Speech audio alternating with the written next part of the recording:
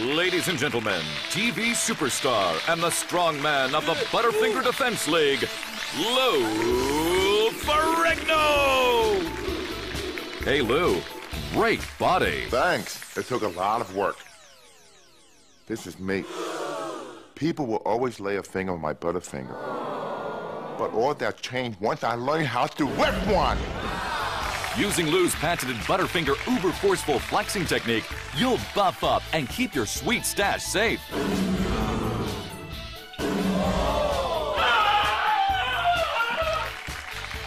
Let's watch Lou's buff training in action. The key is to squeeze. Yeah!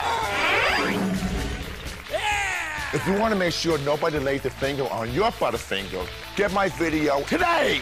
But that's not all. If you order in the next 5 minutes, we'll throw in a bonus video. Cat Blast, pumping up your pets. Watch Lou take this cat from fluff to buff. Come on, Mr. Fluffs. Let's hear it for this hulked up kitty.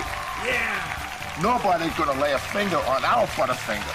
Yeah. Learn how to protect your bar today. Go to ButterfingerDefenseLeague.com. This message brought to you by the Butterfinger Defense League, making sure that nobody's gonna lay a finger on your Butterfinger. No animals or thieves were hurt during the making of this video.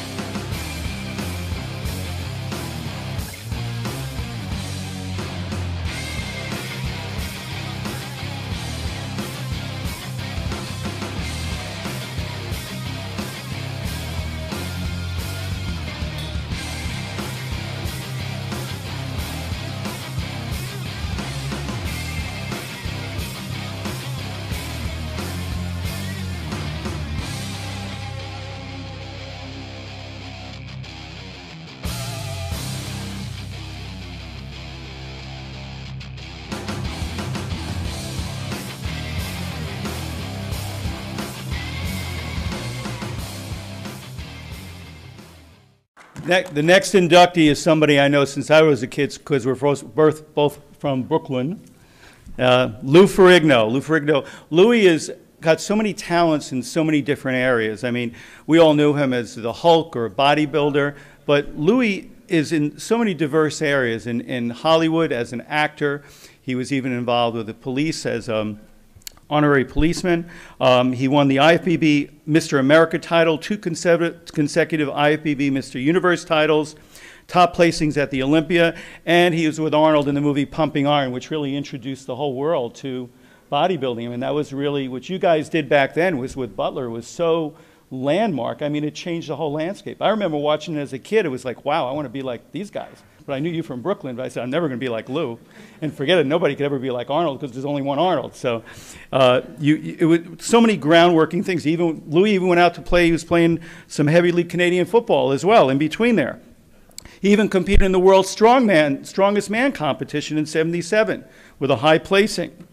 But the thing that really set him apart and what really gave him this world recognition is everybody, you say Louis Ferrigno, they go the Hulk.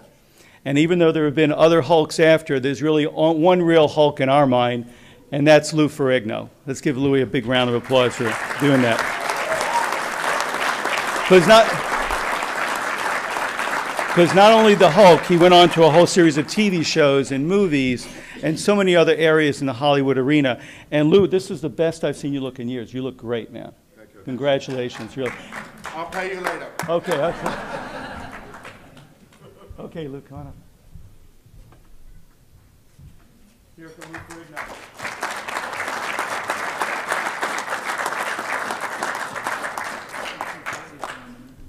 Should we pose?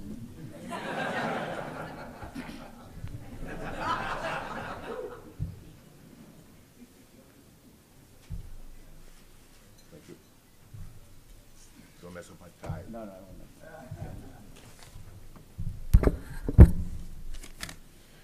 How are you, everyone? Thank you all for coming.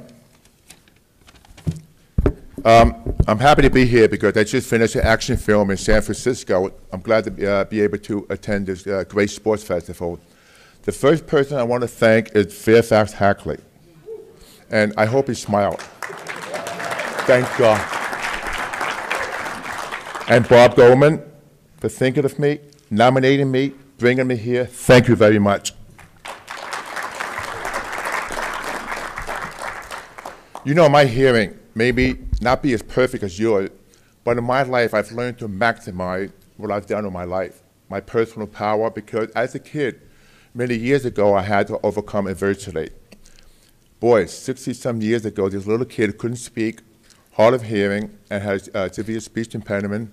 And you know what saved my life? Bodybuilding. When I was a kid, I was so obsessed with power, I used to read comic books like The Incredible Hulk, Superman, Spider-Man. But you know, children do not have the psychological defense to defend themselves. So I was ridiculed as a kid. They used to call me names like Deaf Lou, Deaf Mute. So I would think about trying to be strong and powerful because I had a love and hate relationship with my father. So I'll never forget one time I used to trade a lot of comic books. So my dad took me to a comic book store, and I see this magazine, and there's a guy in the cover, Dave Draper, doing a chest pose. And I'm saying to myself, my God, this is Mr. Universe, because at the time I used to watch TV, I used to watch Miss Universe, Miss America, but I never thought there'd be a competition like Mr. Universe. I took the magazine home, I read it from page to page, I probably took all the print off.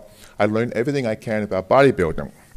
So as a kid, you know, being very poor, I couldn't buy barbells or what I've done. I used to take cement pails. I went to a junkyard.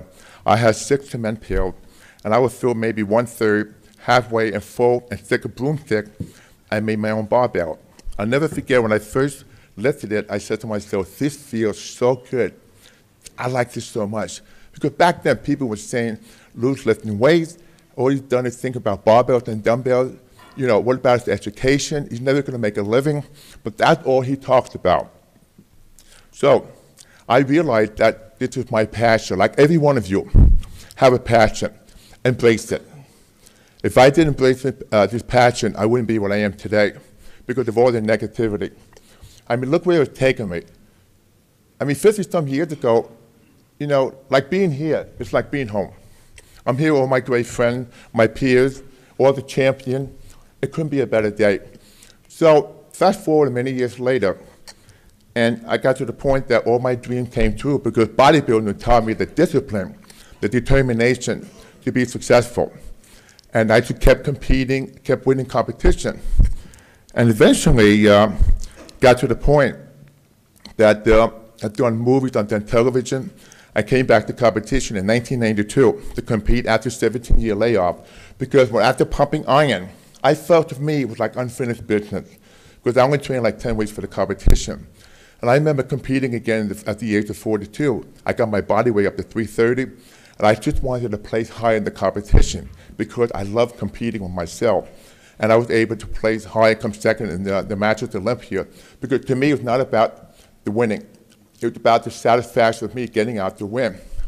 But in life, I have to tell you, you know my greatest achievement is? Being married for 37 years to a beautiful woman, having 3 great kids. That's the best achievement I've ever done.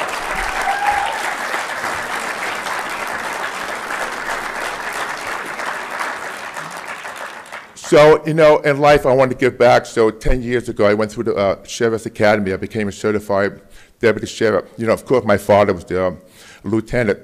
That might be the only thing he would be proud of me doing today. So during all that giving back, I still have this passion. I just love bodybuilding. So one day, my son came to me. He said, with a friend of his named Chris Minnis, he said, why not have a competition called the Ferrigno Legacy? I said, okay, I can't run the competition myself. So we united and we formed the called the Ferrigno Legacy. We have now the best and the biggest show on the West Coast. This year we're taking over the Palm Springs Convention Center and we're gonna have 300 to 400 booths. And I have a lot of support and respect for, you know, the Art of Sports Festival because they get to support each other. And to me, that's my passion now. I was thinking of something before I leave the stage. I have a funny story to tell you. A long time ago, you talk about determination. I was 21. I was training for the Mr. Universe competition. I needed to get a suntan.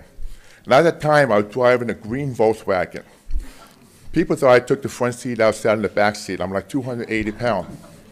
So I'm driving down to the beach. It was like Sheephead Bay. I'm driving around. I can't find a parking spot. And I'm looking at the watch. I got, you know, it's like 12, 1 o'clock. I need to get a suntan. I'm driving around. I see a small car, like a Datsun B210. So I'm looking around. Nobody's around. So I park my car. I go in front of this car. I lift like a foot in the air towards the middle of the street. And then I left the back of the car to eventually the car was in the middle of the street. And then I took my Volkswagen and just pushed it right in the spot. And then I see some guy, a rabbi with hair, down the cheek, coming screaming out of the top of his lungs, screaming, foam coming out of his mouth. Then I see a police car coming around. And I'm saying to myself, I'm screwed. So the cop gets out of the car. He sees me and these little rabbis screaming at me. And the guy ended up getting a ticket for double parking. He got a second ticket for assaulting a police officer. And the third one for disturbing the peace. Guess what? I got my suntan.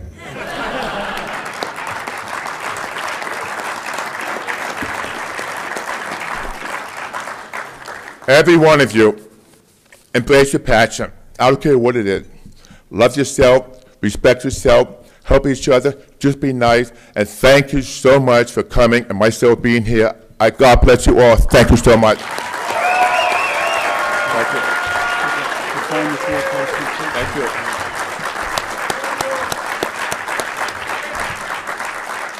Thank you, Lou. And really, this is what it's all about, and this is what's so important. You see, each of these world champion, world-class people have stories to tell about the people they mentored, rabbis that they disoriented, but all of these people have amazing life journeys that have changed the lives of so many others.